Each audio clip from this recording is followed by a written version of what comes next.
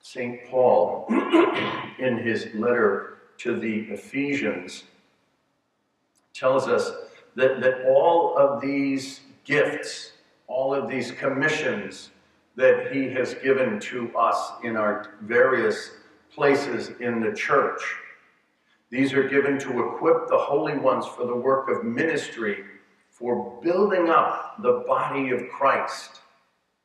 The body of Christ is another way of speaking about the church. Do we use our gifts to build up the church?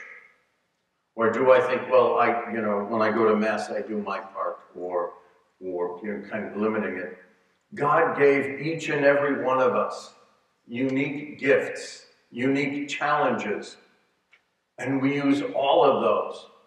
St. Matthew is a great example.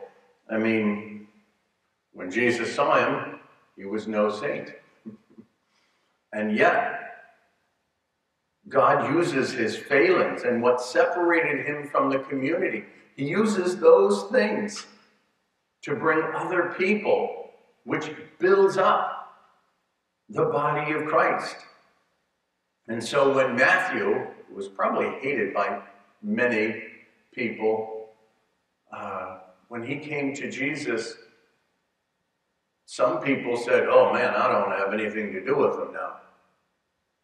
But other tax collectors and other sinners, they said, wow, if Jesus doesn't throw him out,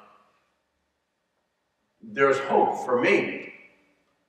And so people came. They were drawn by Jesus' mercy and his love. And they saw that in Matthew. And so if you have faults or failings, God will use those. Romans 8:28. God makes all things work together for the good of those who love him and are called according to his purpose.